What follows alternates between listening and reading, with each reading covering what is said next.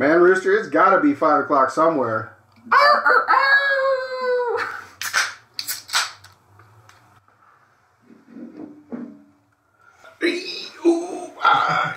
And welcome back, everybody. Do you know? It's that show. I'm Rooster. I'm Bishop. And today, it's 0 to you. 0 cost. 0% interest, 0 down. But it's got to come from somewhere. $3.5 trillion doesn't just shit That's out what of I'm nowhere. Saying. You don't just get $3.5 trillion to drop on whatever you want. It's like, no. It's not going to cost you a dime. I wonder, where do they find it? I want that couch. They make it, right? It just keeps coming out. I want that couch. I mean, I want it. What's in between those cushions? Dude, they just print it out, right? No, I mean, come on, really? I mean, that just totally devalues our money. I just got something in my fucking eyeball, bro. That's common sense. It's common sense. Finally got it. I've been waiting all these days. Oh, shit. Oh, does it happen to both eyes? You can't afford, that's your good eye. You can't afford I know, nothing. that's what I'm saying. I just started rubbing it and everything's blurry and I was like, oh God. Oh my God. I can't afford to lose this eye too.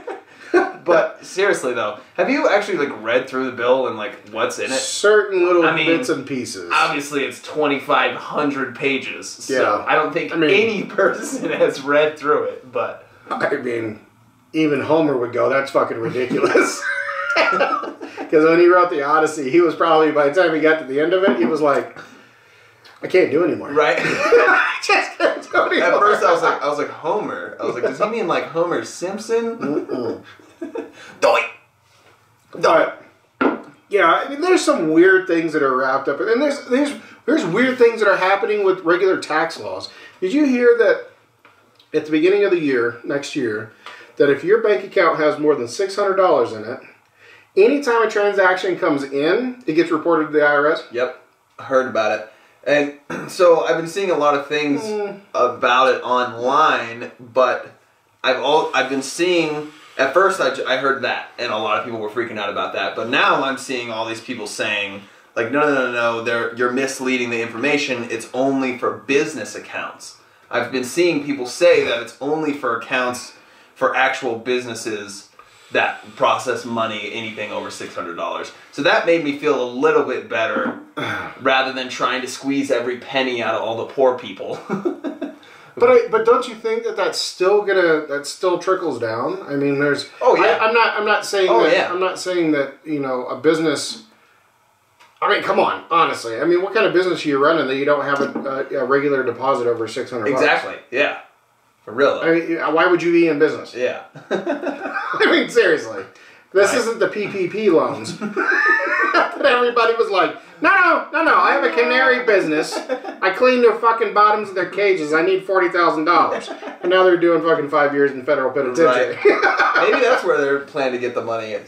Is squeezing it out of anybody who makes more than $600. Oh, you made enough to eat today? You're giving me the rest. Yeah. I'm sorry. No soup for you. I don't know. It's depressing. It is depressing. I don't say that to be demeaning in any way, but it is depressing. When you look at the total numbers. And again, I would have to fact check this, but I read somewhere that during the Trump presidency, his total expenditure with the government was something in the tune of $9 trillion. Okay. Right? By my math, the way it's working, math is racist, of course. That was a throwback for our new subscribers. But $3.5 trillion, what was it, $1.5 trillion at the beginning of the presidency. That brings us to 6 if this thing passes. And we're not even the first year out. You're on track to go to warp speed, dude. Right. No more economy whatsoever. Seriously, though. What I tell you was like $10,000. If this $3.5 trillion deal goes through, that's a tax burden on every U.S. citizen, man, woman, and child, of $10,000.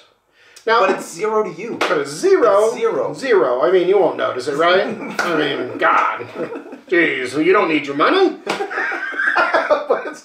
But then you also look at what's happening at the border. And just thousands and thousands and thousands of illegal immigrants coming into the country that if they don't go to their hearings, then they don't do this, they don't do that. Right. Guess what? They work for cash. Yeah. And guess what? They're not paying that bill. Right. What the fuck? Exactly. And if anything, they're taking support money Oh, that yeah. they can get. So it's like they're costing us more. Well, I think Forbes said that something to the tune of like a third of the percentage of illegal immigrants in this country take some form of state subsidy. Yeah. Right? What in the absolute donkey? That's actually less than I was expecting. But that's a lot. It is a lot. But That's it's still lot. only a third of them. I figured it would be closer to 2/3, if not more. But I mean, I don't know. I mean, the statistics could be completely off, and the numbers could be because you don't even know how many you have. Them. Yeah, You don't that's true. even know. You can't track them. You don't even know. I mean, come on. Seriously? This is ridiculous. But it's zero to you, James. Oh, it's not zero. It's zero. To me. It's not zero to me. I mean, the only way it would be zero to us is if, like, we actually just cut ties and actually went, gather everybody we know and go up to the middle of nowhere in Alaska and just in the middle of fucking nowhere. But then somebody walks in like it's some bad, Viking movie. People running around with war paint on their shit and carrying axes. Like, I definitely took the wrong turn here. Shouldn't be here. For real though. Yeah, it's not knowing anything about like macroeconomics or like how long term this is going to impact the country. It's interesting to think about what will happen if we just continue to push the debt ceiling to a point where it's like, what even does it, like, how do you even conceptualize what it is? Honestly, right now, in the way the world is with the pandemic, what country can afford to buy our debt? Seriously, though, I don't think anyone. Who? Who? Because otherwise they'd be shitting on their own people. Right. They're like, we were going to give you this $20 billion, but you know what? We're going to buy this $20 billion in American debt because... You mean trillion? No. Billion, that's just a piece. Because they know it's going to be worth $500 billion by the time we can pay for it. Right? That's what I'm saying. It's never like we're going to start making enough money where we can pay off our debt. Like, costs are just going to continue to accrue until our country just blows up.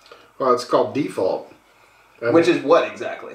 It's just like anything else. Like you take a loan out on it's something. It's like bankruptcy? Or Okay, yeah. You default on it, right? And now the guarantee that you gave basically means our word would be we're shit. Yeah. Right? I mean, we're not that far off from it anyways. And I'm not saying it's just because of what's happening now. I would say in my lifetime, we've been teetering on that shit for the entirety that I've been alive. Yeah. Right? But what country can really afford to give us more money that's worth more than ours? Yeah, exactly. I mean, this isn't... We need Grant. Right? We need Grant. He's the economics guy. For real, though. He could break it down. Solve the country, Grant. Hey. Fix it all. DGG. We're calling you out. We're sending the signal. We need your mastermind. Because the socioeconomics of this is just ridiculous. The macro and the micro, just the GDP fluctuations that have been happening for the last 6 months. This is not good. This is right. I mean, everybody's like, oh, we're going to a deep recession. Fuck a recession. Right. It's called a depression. Right. This shit is making me depressed. Yeah, I'd like to see and know more about what is actually in this $3.5 trillion deal. From what I've heard, they packed so much stuff in it that the goal is like they're trying to get like Republican senators and stuff to agree on it because it's like you want 70% of the stuff that's in this bill to happen. So either you turn down the entire bill, the stuff you don't want to happen and you do want to happen, or you just accept it and, so it's like they're backing them into a corner kind of where if they want things done that they want done, then they're going to be forced to sign the bill. Yeah, and I can understand that point of view. I mean, it's a strong arm tactic. But at the same time, what worries me, let's just use your numbers, like 75 or 70% is actually, let's say it's actually beneficial, right? Mm-hmm. What's the other 30%? Right. And what kind of sneaky shit is laying in there that says, no, once it's enacted, you can't get rid of it? Yeah, exactly. Right? It's not like you could just sit down and read it either and figure out what's in it because it's 2,500 pages. I think we did, what did we do the math? If every representative and congressperson, see, I did that right there.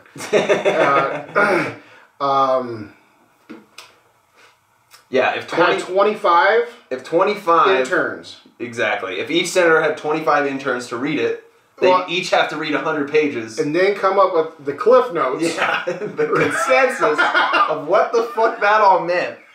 I mean, I get it. Legal and law students, I mean, they can go through piles of information like it's nothing. Mm-hmm. And how they're able to pick, like, certain things out and it just sticks right here. I mean, I got a crazy brain, but that shit right there is like a bag of popcorn. Right. It is just popping off in there left and right. And you're just holding on to the good bits and leaving the burnt bits out. Right. Spitting out the seeds. But how they would be able to do that, and the way that that this current government is like pushing this bill, like it's all or nothing.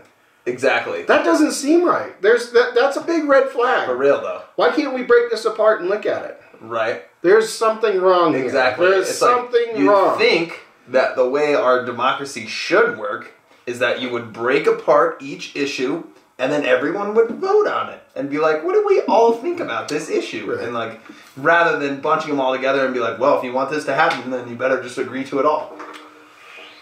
It doesn't make any sense. Kind of scary. I don't know, but it's free to you. But zero to you. To you. Zero. And to you. And to you. And to you. Not to you, not so much. You're not supposed to be here.